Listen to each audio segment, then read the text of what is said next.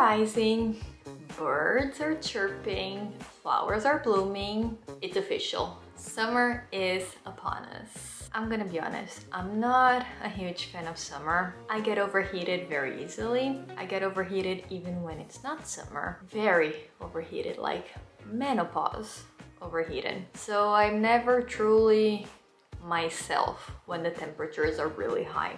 But summer has a positive side to it, which is a wardrobe switch. So every season I have to switch out my wardrobe. I know this isn't true for a lot of people. I have a very limited space in my closet. This is my closet. Not this, only this. And a set of drawers, so I have to be very mindful of what I leave out, of what I buy, of what I put away in storage, and of what I give away when I don't want something. So it's always a good exercise, even though a bit labor intensive. It's a good way of analyzing what you have, of being creative, of always buying things that you know you will be able to wear and that are going to go well with other things that you have in the closet. So, I mean, it's a hassle, but it's also kind of a reward. And since we're doing this video thing now, I thought that we could do this together and I would show you kind of my summer staples, the pieces and techniques that I like to use to look presentable. Even though we're melting, we have to look good, remember that. So let's start.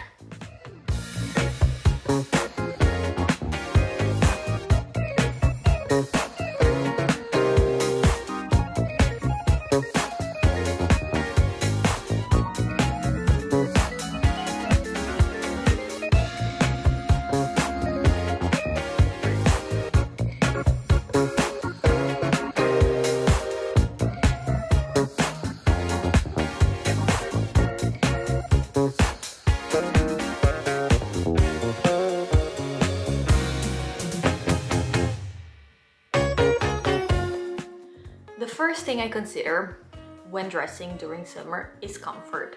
As I said, me and heat, not a good match. So I have to always be very mindful of one, the materials that I wear. So I usually opt for natural fibers and fabrics. I also like lighter textures and streamlined, not so restrictive cuts. Something that will feel very second skin, that I won't notice all day long just clinging to me. It has to be comfortable. And I also think it's very important to keep in mind the references and those iconic styles that you would like to emulate. So in my case, I love 50s and 60s fashion, like those Hollywood starlets when they're out in vacation. That is the aesthetic that I'm going for. So think Grace Kelly in Monaco, Jackie Kennedy in Capri, maybe Brigitte Bardot in Cannes, or Audrey Hepburn anywhere. Let's be honest, that girl knew how to dress. So I tried to take those women and their wardrobes as inspiration to create my looks. So that means a lot of feminine silhouettes, a lot of classic lines, a lot of classic prints. So even though summer is always an excuse to be bolder and louder, I like to keep it a bit more subdued. So I'll go for stripes, some gingham check, animal print that is always a neutral, smaller prints that are easy to mix and match. I also love accessorizing, which is very true to that era. First topic, the t-shirt, the backbone of any wardrobe. I know it's a basic, a classic, but I don't feel like the usual V-neck or round neck t-shirt is a good match to my style. It looks too casual, too rough. I always find it hard to style. So one thing that I'm always on the hunt for are t-shirts with a few extra details.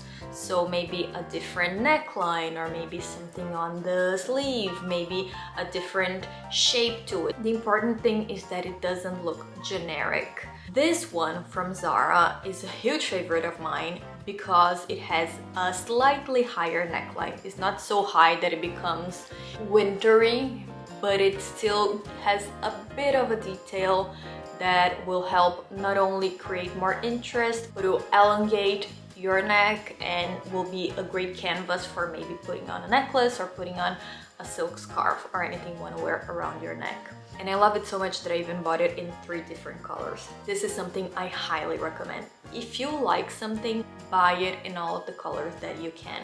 I cannot tell you how many times I didn't know what to wear or was just in a rush and had to pick out something quickly. Knowing that that piece works for you, having it in different colors so you always have different combinations of it, is really, really helpful.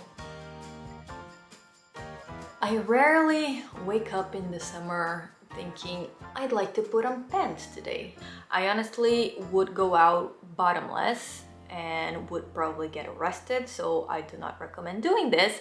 But the next best thing would be a skirt. My favorite ones are those that we've been seeing a lot lately. In the past seasons, actually. I see it in every fast fashion chain out there.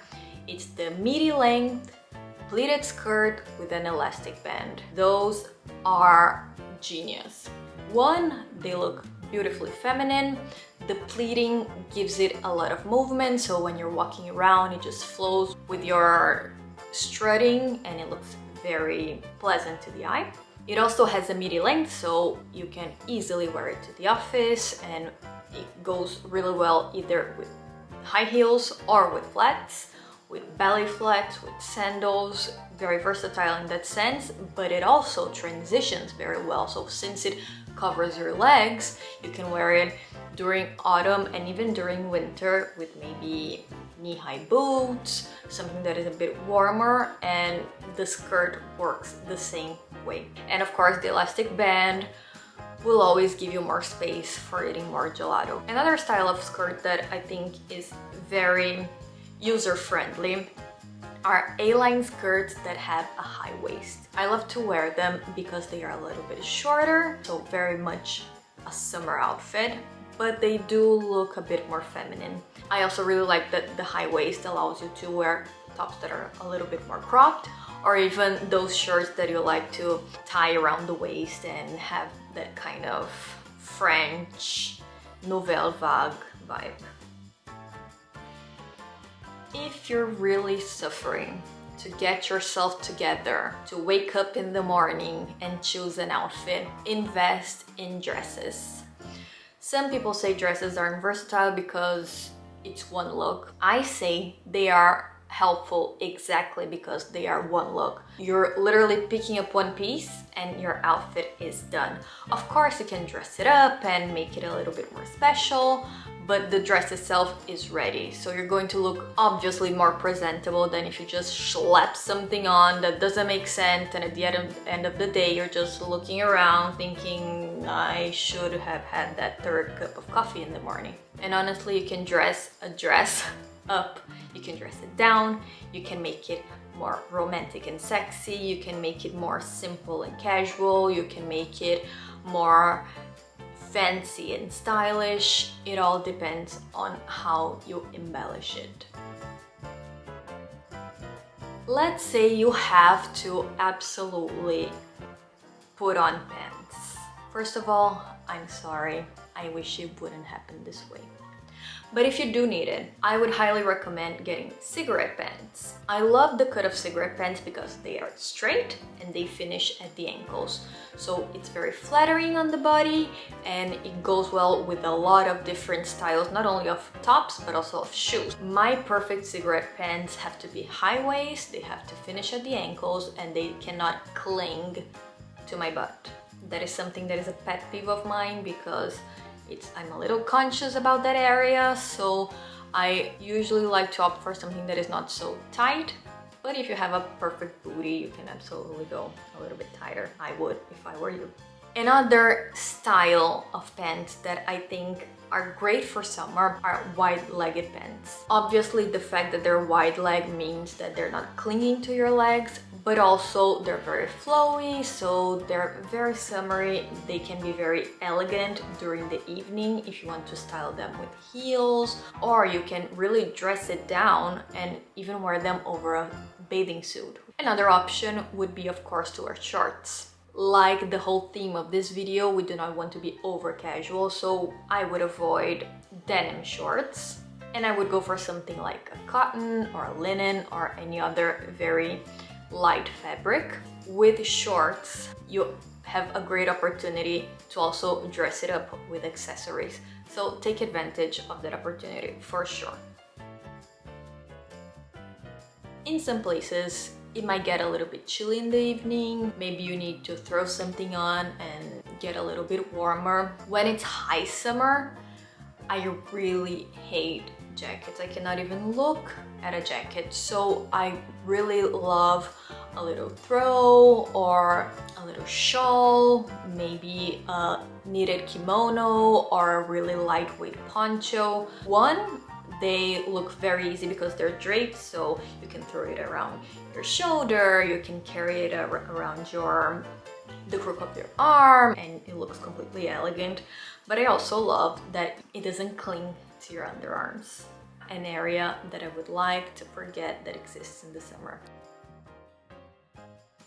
If you're going to take something in consideration in this video, read my lips. Accessories are everything.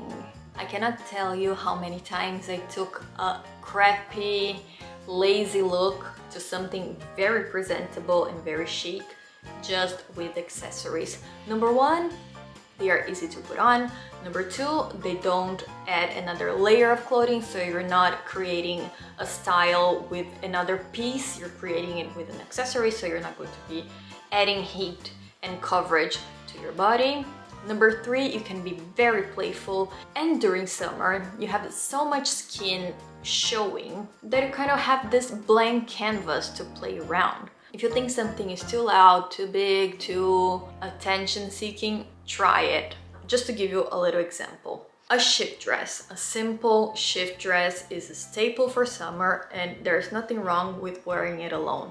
But if you only add a belt, a statement necklace, you have a look that is so much more thought out, so much more intentional and put together, that it doesn't just look like something you threw on, it looks like something you actually planned. Same thing with a t-shirt and a pair of linen shorts.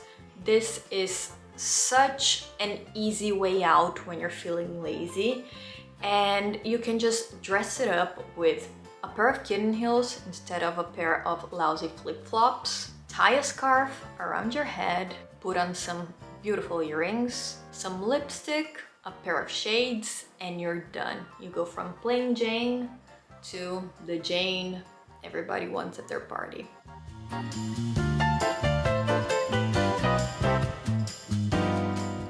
Just make an effort. The beauty of accessories is that when done right and when done boldly in the right places, they make everything so much more elegant. It's an instant decorative touch that will make you glow and make you look so much more sophisticated. Whenever I wear a necklace or a belt, maybe something tied around my neck like a scarf or big earrings, I'm not saying they're noticeably uncomfortable, but feeling them on myself makes me walk in a different way, makes me act a little bit more put together. Such an easy thing to add. It's something that you don't have to wash, so it's not going to be more work for you. It's something that it's easy to keep because they are small pieces, but they totally change your wardrobe. I cannot tell how many times people tell me, oh, beautiful earrings, beautiful necklace. And I mean, I got them at Zara or Mango. You don't have to spend money. You can go vintage. I mean, it's a world to discover. Do not underestimate the power of accessories.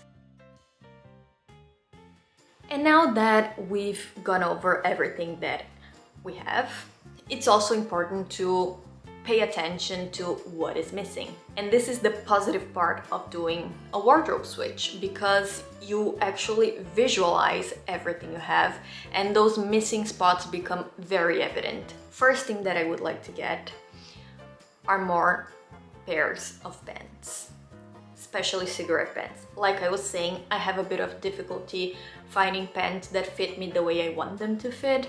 I've looked for cheap options, I've looked for very expensive options, so I think that I'm just going to have to accept the fact that I'm going to have to get them made to measure, which is great because they will fit me perfectly, I'll be able to choose the fabric, and no one will have the same pants as I do. Second thing that I would love to get is a summer shoulder bag. I have a lot of bags, but they are very wintry. I love bags that have croco embossed to them or that are smaller, that look vintage. But for summer, I would like something a bit more seasonal, a bit more bright and cheerful. So I was thinking maybe something in a canvas material, maybe even something a bit more colorful. I don't know. We'll have to search around and find something. Third thing that I would love to get are some metallic flat sandals. I used to have them. I wore them so much that they actually disintegrated. So this is a good sign that you have to buy a new pair. So I'm looking around. I already found one that I really like and it looks exactly like the one I had. So I'm probably going to get them like today or tomorrow. The cool thing about metallic flat sandals is that they can be worn during the day, gives that little spark of metallic. But in the evening, instead of wearing heels, you just put on the same metallic flat sandals and it just looks so much cooler. And I think it's a really chic option, especially for traveling. If you don't want to take a pair of heels in your bag that take up a whole lot of space, take a pair of flat sandals instead. I would also like to get another pair of espadrilles. I already have a pair that is a cream nudie color, which I really love and wear a lot. So this time I would like to get a second pair that is a little bit different, maybe that has even more of a detail, maybe something that is in a different material. I've seen a few in leather that look really beautiful.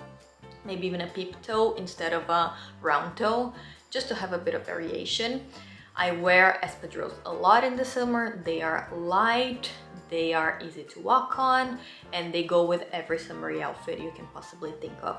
And another pair of shoes that I would like to get, because who has enough shoes in this world? Nobody. I would like a new pair of sneakers. I do not want chunky white sneakers like everybody has, because it does not go with my wardrobe. Like I said, I like feminine, delicate classics, so I'm thinking something again in a little canvas, something that is light, that doesn't draw attention, and that can seamlessly work with everything else that I have. I also think that a chunky sneaker does not go as well with other more feminine things such as skirts and dresses, whereas a more delicate sneaker does. Once we're transitioning between seasons, I think a jacket is necessary. So I was thinking maybe something in a boucle or tweed fabric would be a great compromise. I would also love something that is a little bit shorter, maybe that hits the waist, so that I can wear it again with dresses, with skirts, and the silhouette is a little bit more balanced. And finally, I would love to get some knitted polos. I know the classic Lacoste piqué polos are very preppy, which would go really well with my style, but I find them too sporty and too casual. I have a few, so I'm set, but I would also like to find something that is a bit more elevated, so maybe something that is made with a more noble material, maybe a linen or a silk blend, would have a better fit, would be a bit more mature as well. I'd be able to wear it at the office or even to go out to dinner, so I'm really on the hunt for that one. So this is it. This is my summer wardrobe, and if I can give you one more tip, which will wrap all of this in a pretty little bow.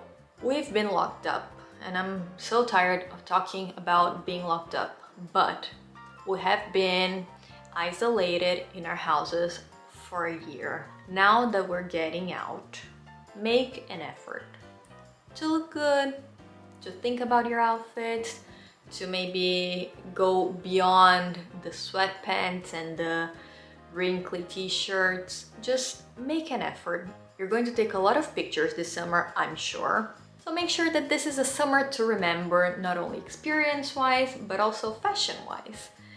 And take advantage of it. Go out, go to dinner, dress up. It's fun. It's good for you, for your self-esteem and for your creativity. So just take that extra step. You're not gonna regret it. Honestly, I'm tired of seeing frumpy, lazy outfits. I wanna see beautiful things forever. So that's it. Hope you liked it. If you'd like to comment below, what are your summer essentials? Maybe you think there's something missing in my wardrobe, or maybe you have some tips that I haven't considered. And I'll see you next week.